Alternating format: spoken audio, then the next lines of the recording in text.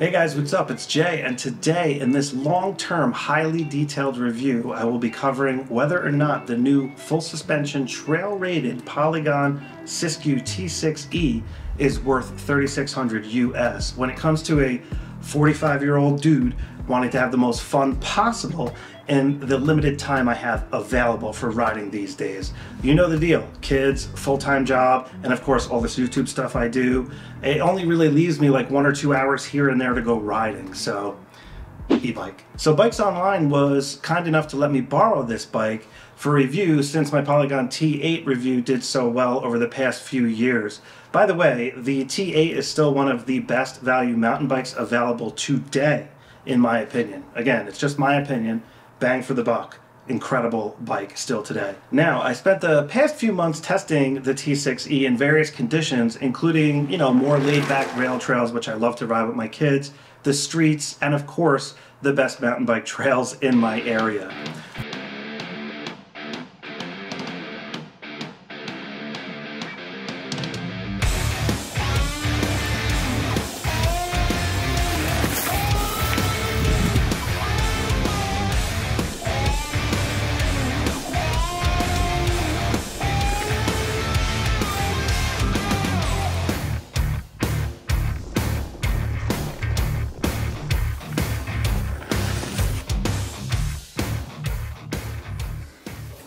So in case you are unaware, e-bikes are battery and motor assisted, which makes riding way easier and, let's face it, potentially way more fun as well. However, it does come at the cost of extra weight and literally the cost of the battery, the motor, and the electronics, that control everything. So they do cost more.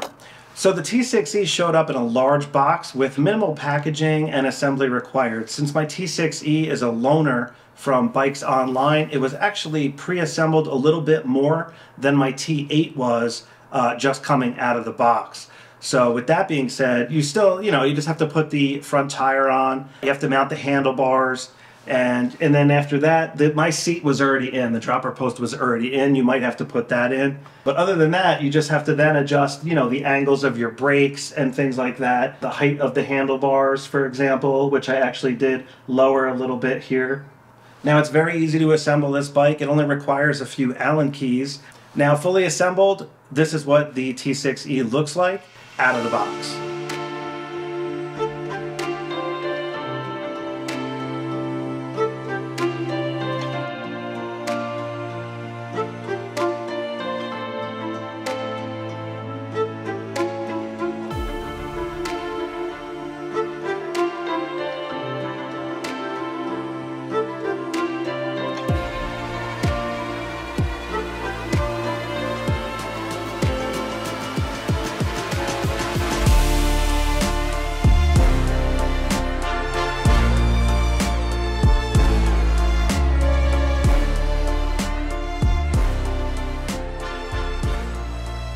So let me just go over some of the basic specs on the T6E for those interested, and then we'll move on to how I have the bike set up, and then of course my overall experience with the bike itself. So again, $3,600 is the retail price, but at the time of this review, it's actually on sale for $3,000, so $600 off right now. It's got the ALX aluminum frame, full suspension. And it also has the chip here, so you can slightly change the geometry angle. It's got 150 millimeters in the front for travel, 140 millimeters in the rear via the SR Suntour shocks. It's got a Shimano EP6 motor, which delivers 85 Newton meters or 250 watts of power. 504 watt-hour battery is included in the down tube. It's got 29-inch wheels front and back, but you can mullet it and put a 27 on the back. It's got a 10-speed drivetrain, 203 millimeter hydraulic disc brakes, and the 170 millimeter dropper post, which is awesome if you're going down steep sections like, in the trails, or if you're on stairs or whatever, or if you're jumping the bike. Just downhill riding in general, I prefer to have the seat way down. Now this bike is quite heavy. It weighs in at 52.5 pounds, and this is the size large. Now it's also got some really nice Schwalbe Hans Dampf tires. These things are 2.6-inch tires. They have unbelievable grip. I actually had these tires on my T8 and they are a little bit heavy as far as rolling goes, but when you have a power assist, it made absolutely no difference. So I didn't notice that at all. On my T8, I did notice these tires were a little bit harder to pedal just from the rolling resistance. But on this bike, they're absolutely perfect. I see no reason to change the tires, just in case you're wondering.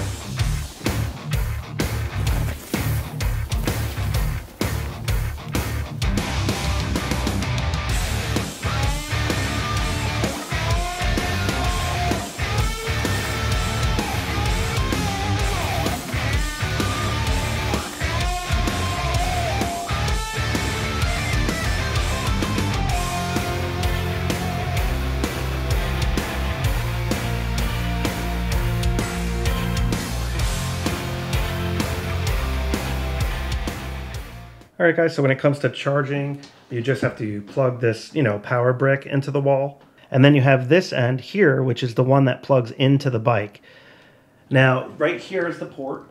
So it's got this nice rubber port here. So you always want to make sure that this is on there securely, especially if you're riding in the wet. So you just lift this up and then you put this in this way, like this. So you're holding it this way, it goes in like this. And now this might take more effort than you might think. The first time I plugged this in, it took a lot of effort. Like, I thought something was wrong. So just so you know, you really do have to like force it in. It's just a really tight fit. The more I use it, it is getting a little bit easier. And now you can see it's charging. And that light will go out when it's fully charged. And it's also pretty hard to pull out when you're trying to unplug it as well. So just gotta wiggle it and eventually you'll get it out of there. And we'll just put this port thing back in there. It has this like little sleeve. You kind of got to fish in there like that. Boom, good to go. All right, guys, so I just want to go over the controls here in the cockpit area.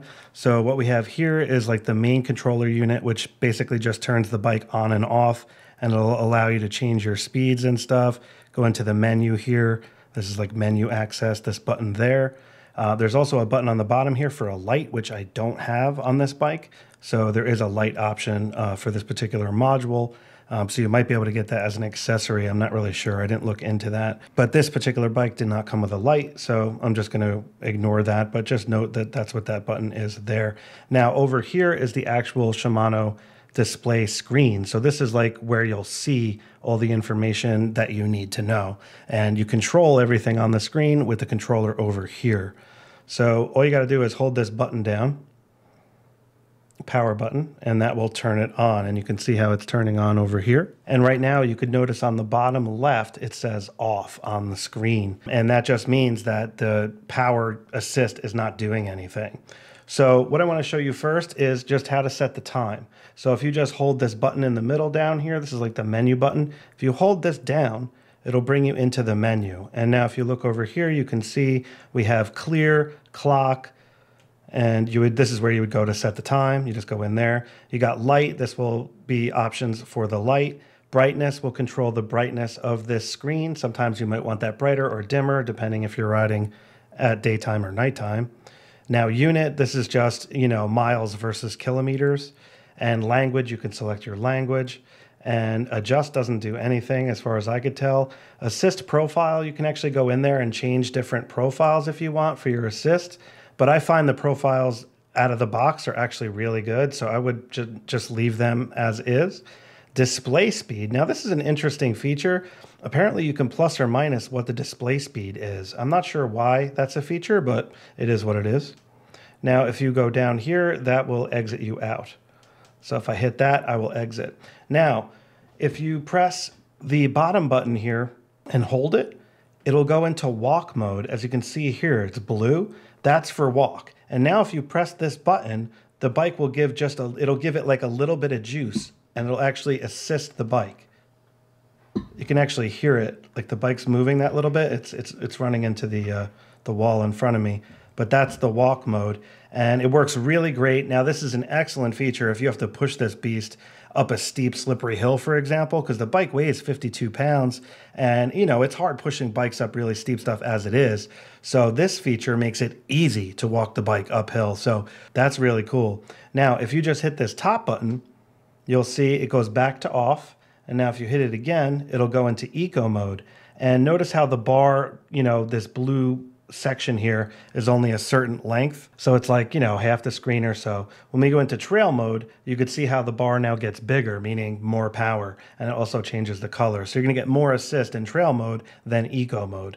And now if you go into full-fledged boost mode, that's maximum power. So you're getting everything that this motor and battery has, and it's the most assist that you can get. Now up here on the top left, of course, is the battery life. Now, if you hit the menu button here once, this little button here in the middle, it'll bring you into some, you know, statistics and stuff. So you have battery life, you have range. So right now it's telling me I can go 29 miles in boost mode. So watch what happens when I change the mode. So I just hit this down button over here and you can see it switch from yellow to green. And now we have a green trail option here. That's what that means. So now it's saying we can go 44 miles, which makes sense. It's using way less battery power. And then if we go into eco mode, which is great for like rail trails and stuff like that, 87 miles we're going to get now in eco mode. And you can see the little blue bar over there. And that's pretty much how that works. Now, if you cycle through, there's a couple other things. This is like your odometer here. You got average speed, stuff like that. And if you press it one more time, here's just a couple more options like time and stuff like that. So how long you've been riding for. So you can go in and reset that if you want that to zero out. So that is the basics of how this works. So I'm just going to hit this button right here to go back to the main screen. So pretty much what I do when I start riding is I turn the bike on, and this is what it looks like when you first turn it on. Then I bump it up to eco mode if I'm riding on flat surfaces or something like that. And then if I'm going to go into the trails and I want some assistance, I'm going to hit it up on trail mode. Now, you really only need trail mode for, you know, if you're going like slightly uphill and stuff like that, or if you're just really tired, because eco mode does do a pretty good job as far as assistance goes. But if you're getting tired and you want to go faster, or you're seeing like a, you know, like an uphill section coming, what I'll do is I'll bump it from eco mode into trail mode, and that'll get me up that section. And then if I'm really, really tired or the section is ridiculously hard coming up, I'll just put it right into boost mode and go up it with maximum assistance. And that's pretty much how I like to ride. So this, you just use your thumb and you can control this as you ride, and you just put the assist that you need, you know, as you see fit. It's fantastic. So pedaling backwards does not push the drivetrain, which is interesting. I found this odd at first, but it's actually better from my experience, because I've had my chain pop off many times while pedaling backwards on the trail.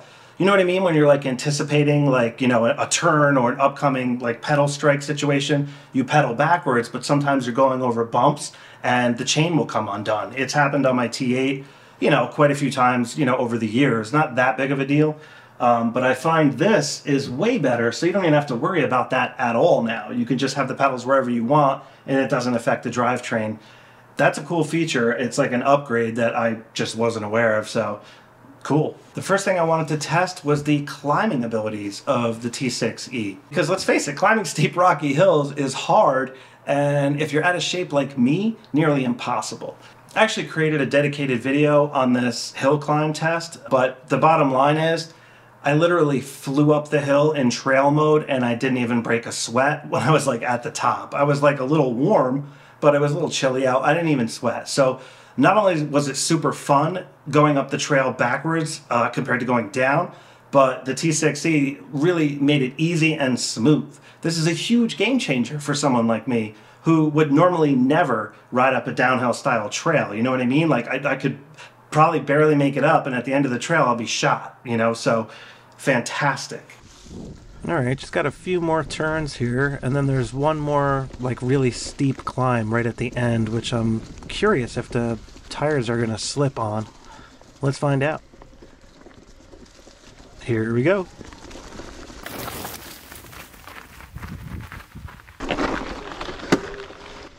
That was not bad at all. Still have full battery power. Probably only took about 5 minutes to get up, which is unbelievable. Definitely a little bit winded, but considering how out of shape I am, it's not too bad. Pretty awesome view up here, right?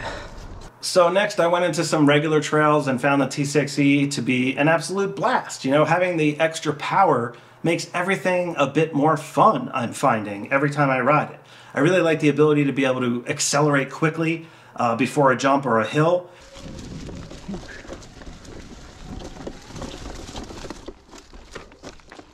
Wow, not sure if I was gonna make that. And, you know, and then also accelerating out of the turns. It's like having like a turbo, you know, in a car. I just love that. It's awesome. Now, when going downhill, the dropper post makes it really nice. You can get that seat all the way down here. So when you're standing up, you know, you could lean back. That seat's completely out of the way. Really like that feature. Now, a few questions I had that I now have answers for. Is the e-bike more fun to ride? Like, is it, you know, more fun having the assistance? Overall, for sure, I'm having more fun riding it with the battery and the motor help. There's just no doubt about it. So does riding the e-bike make it harder to ride? In some situations that matter. Now, yes, it does. Mostly due to the weight and the power assist, like when pulling up on the front. If you pull up on the front handlebars when you're pedaling, the power assist makes that way easier. So that you have to get used to. Also, if you're just like coasting and you're going off like a small drop, I did notice I had to pull up just a little bit harder because the bike is heavier, you know, but that's just, you just have to get used to the weight of the bike and stuff like that. As a matter of fact, the first time I tried to wheelie this thing, the front came up so quick, I had to like put my foot down, you know what I mean? Like the front, like it came up so fast, I wasn't expecting it to do that. So when you're wheeling, you kind of have to use a little bit of caution at first, but obviously it's way easier with the assist, but it comes up much quicker than you're used to. So on my T8, like I know exactly how much power I have to put in, you know, to get the front end up to ride a wheelie. You have to kind of relearn that with the e-bike.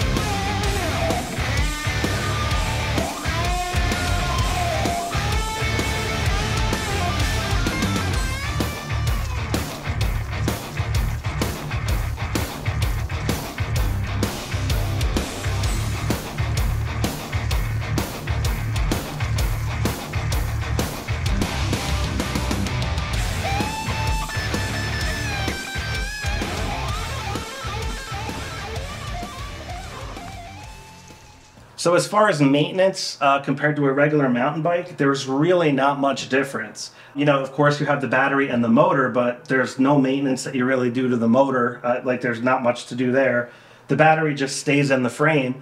So one thing I heard is you don't want to leave the battery like fully charged if you're going to let it sit for a couple of weeks. You want to drain it down to like 80%. And another thing I heard, you don't want to leave it just plugged in all the time. So when it's fully charged, unplug it.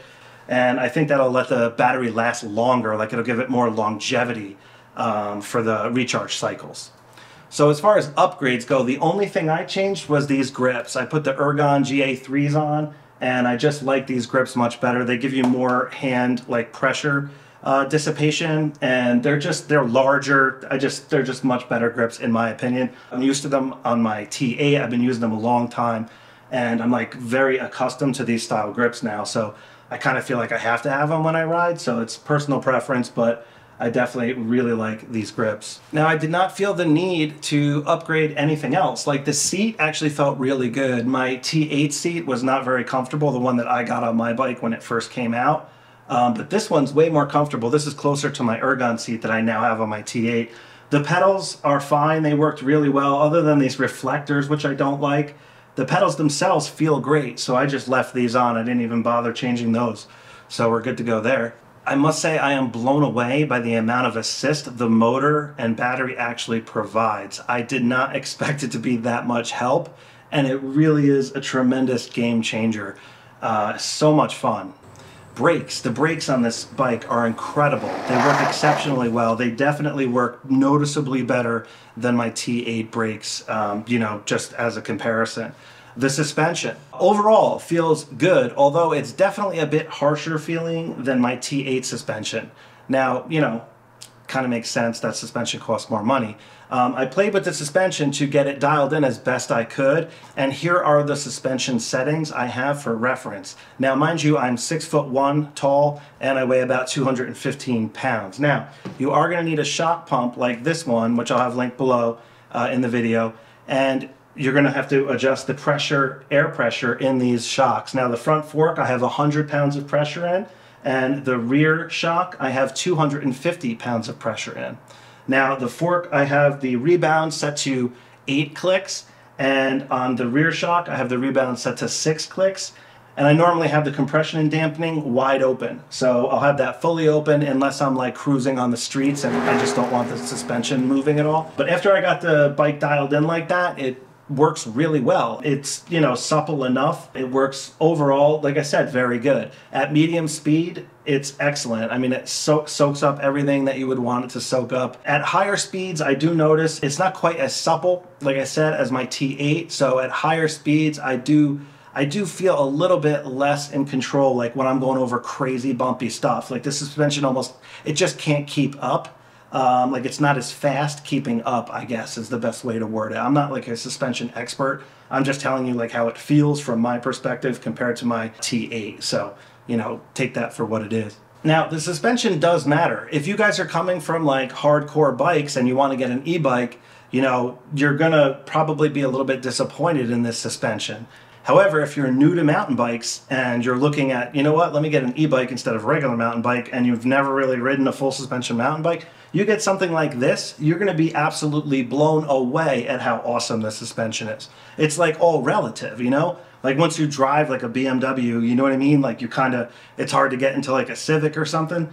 It's kind of similar when it comes to suspension. So there's levels to the game, you know, it just is what it is. So I also tested the suspension on this cool little Ninja kicker ramp that I got, and it performed really well, you know, especially when I preloaded the suspension before I hit the ramp. It really like gave you some nice pop, and the landing was nice and smooth, so I was impressed with the jumping off the ramp as well. Now, going back to the weight, this is significantly heavier than my T8, so that's noticeable. You got the motor and the battery in there. The thing where I notice it more than anything is when I'm trying to turn the bike really quick. It's like slower to turn just due to the heavier weight. Not that big of a deal, but you know, it just is what it is. I mean, do we really need e-bikes? Was, you know, one of the questions I had going into this. And physical fitness, guys, mountain bikes takes a tremendous amount of cardio. If you're not familiar, it's like ridiculous, especially where I ride. So the battery and motor really help take away some of that insane, out of shape, out of breath struggling during those long, you know, climbs and stuff. And if you're not in shape, it is torturous. And then when you're trying to go down, you're just tired. So, and time is money. If you only have an hour to ride, it's nice to know you can fly up the mountain in boost mode and get an awesome downhill run in without running out the clock on the climbs and burning all those energy reserves. So you have your energy for the downhill fun. Imagine double the runs in the same amount of time. And let's face it, going down is usually, you know, way more fun than going up. So it really is bang for the buck, like fun-wise, huge. So if loading and unloading the bike off a bike rack is hard for you, this will be a little harder, especially if it's on your roof. You know, you got to lift this thing onto the roof. With that being said, the extra weight also makes the bike feel planted on the trail, yielding excellent traction and stability at speed on smooth trails. So it's like, that weight does help in that regard. The controls and everything, guys, don't even worry about that. I already showed you how to use it. Super easy. And you can also, there's an app you can get to update the bike, and it's called eTube app, and I actually have a video on that. I'll have that linked below if you want to update the bike and make sure the software and firmwares are all up to date. So guys, these videos that I'm talking about, they'll be linked below, and they're on my dedicated mountain bike channel, just to let you know I have another YouTube channel dedicated to mountain bikes. So my overall takeaway from this long-term Polygon T6E review are, with an e-bike, we can still have crazy fun even though we are not in the greatest shape and are older, in the 40s plus club like me. You know, and for a bonus, the assist will actually make you go even faster on the climbs and flats if you're in great shape. Downhill speed is not really going to be different because you don't really need the motor for that. You're just kind of coasting for the most part going down. Now, when compared to my T8, I do notice the T6E weighing more than anything. The T8 is a bit more playful in the trails, and the suspension is noticeably more supple when hitting consecutive bumps at speed in particular. It's a bit easier to turn on the T8 quickly as well, but other than that, they handle very similar otherwise. Although I do prefer the larger brakes on the T6E for that extra stopping power with less effort. So at the end of the day, I am a huge fan of the e-bike, and the Polygon T6E is a really great option for those just getting into mountain biking with a budget of around $3,600 US. For that price point, I can say that this bike performs incredible across the board. In a perfect world, I would like the suspension to be, you know, a little bit more like my T8, but that would cost a significant amount more in price. For example, the T7E, which is an upgrade from this bike, goes for $4,200 US, and it offers the next level suspension, motor, drivetrain, and brakes. So there you go. Like, that would probably be a better option for somebody like me, honestly. Then you have the Polygon Colossus N8E, which goes for about $5,000, and that has even better suspension, brakes, and drivetrain. So for the hardcore mountain bikers, the N8E would probably be the best option. Now, the T6E would be ideal, in my opinion, for those looking for the best value full suspension e-bike to hit the trails fairly aggressively. The motor has plenty of power, the brakes work awesome, drivetrain works great, and the suspension does a great job overall, like, no doubt about it. Alright guys, that about wraps up this review. If you guys have any questions, please, by all means, below in the comment section, fire away. I'll try my best to help you out with any questions you might have about any of the Polygon bikes. I'm a big fan, as you know. My kid has one. Jace has a Polygon bike, and I have the T8. I had the D6 before that, and now I'm borrowing this bike, the T6E, which I'm absolutely loving. Alright guys, don't forget all those other videos I talked about and my other YouTube channel will be linked below in the description area, and I'll also have links for like shock pumps and stuff like that if you guys are in the market for all the different mountain bike gear that I use. All that stuff will be linked below if you're interested in the description area. So I appreciate it. If you can give me a thumbs up, it'd be super cool if you subscribe, and I will catch up with you guys next time. Take care.